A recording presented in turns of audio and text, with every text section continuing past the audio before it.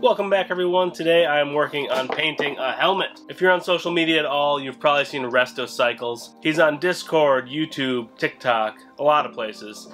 He's doing really good content on different mopeds, and he needed a helmet. A couple weeks ago, he posted on Instagram that he was looking for a helmet.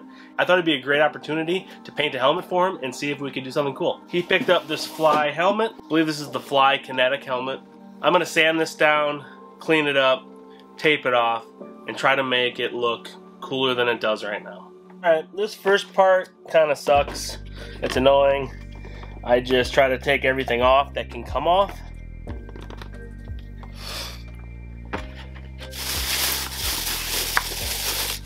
Well, I just use blue masking tape.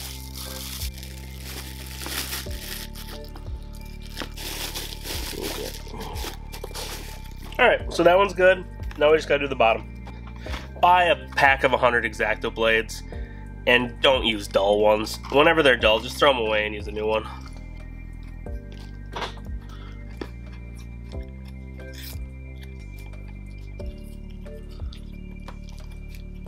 I got everything masked off, and now I'm just going to sand everything really lightly. Since this is a brand new helmet and it's painted, I don't need to sand it all the way down to the core, to the shell.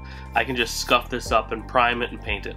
One thing I did notice that if you go to an automotive store or a paint store and buy sandpaper, it is a lot more expensive than if you go to like Walmart. And Walmart sells the exact same sandpaper, same brand, same everything. So I have everything scuffed. Now I'm just kind of spraying it off.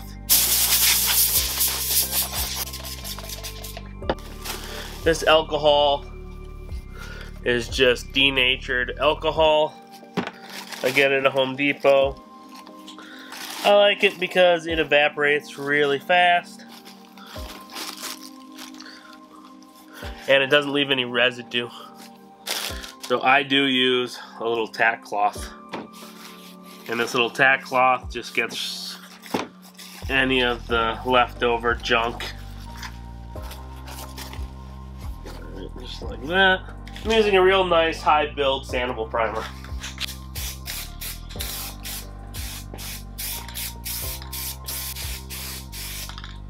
It has been 24 hours since I did the primer. It laid great. I do not need to wet sand it to smooth it out. I am just gonna use this little, it's like a Scotch-Brite pad. It's like a 1000 grit, and I'm just gonna kind of go over it and smooth down any of the roughness. This is great. It laid absolutely perfect. All right, it is ready for color. I'm using this Rust-Oleum red, and a tip is that I put this in hot water for about an hour, so the can is actually really warm to the touch. That'll make it flow a little bit smoother and lay down better.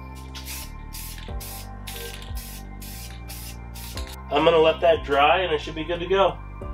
I just got all the painting done. There is one little spot right here that I want to wet sand and smooth out and repaint, but other than that, the rest of it's good. The little areas right here. And I just have some wet sandpaper. And I'm just gonna kind of smooth that out a little bit. I wet sanded this whole area. Now I'm gonna do another color coat and then do one more quick wet sand, and then it should be on to taping and clear coat. I am trying to put a logo on the back of this helmet, and so I have a logo cut out of vinyl, and I'm actually going to put it on like a stencil and paint it, and then take the sticker off. Okay.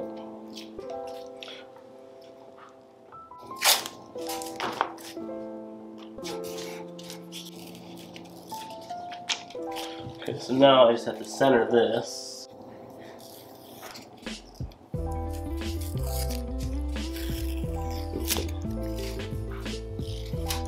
So we have the white masked off. Now we're gonna paint it red, and then when we pull that off, it'll remain white.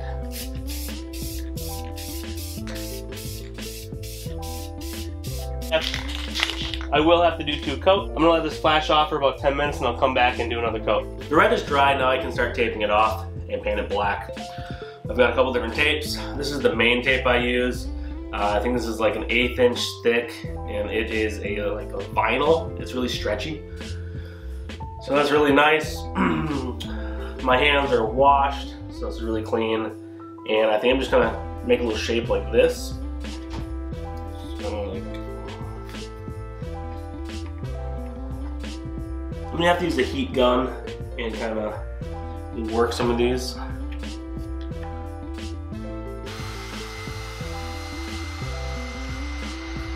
This side is all masked off.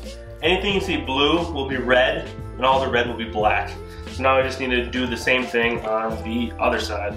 All the masking is done. I'm gonna go paint this black. All right, I painted it black. It's been a couple hours. Now I can remove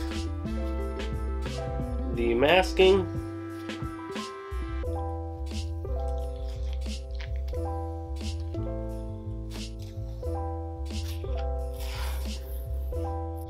Alright, so there is a little spot right here. I think I can fix that with some red on a little paintbrush. And there's a couple little spots right here that I think I can fix as well.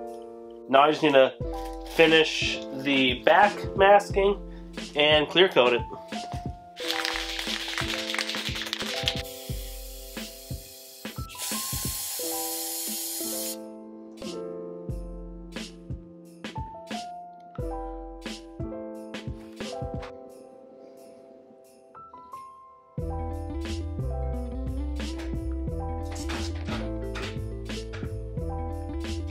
For the clear coat, I'm using spraymax 2K extra glossy. The label came off because I soaked it in warm water. This is actually a 2-part urethane paint, just like what they would use on a car. It does have an activation tab. You push this in the bottom, pop it up, and then it actually releases the hardener into the paint. And you have about 24 hours to use this. I'm going to do one quick coat, and then I'm going to take the camera out because this does kind of get everywhere, and I don't want clear coat all over my camera. Take this little thing, like so. Alright, it made a little noise, it released. Then you shake it for another 30 seconds to a minute. Be sure to wear a mask because this is very toxic.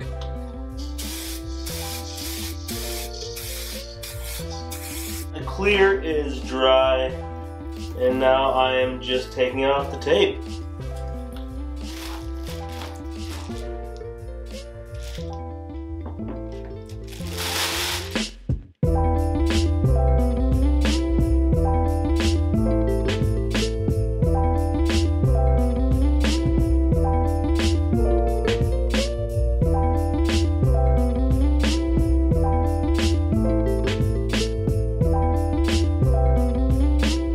Thank you all for watching. I really hope you liked this video. I hope you found it helpful, maybe just enjoyable.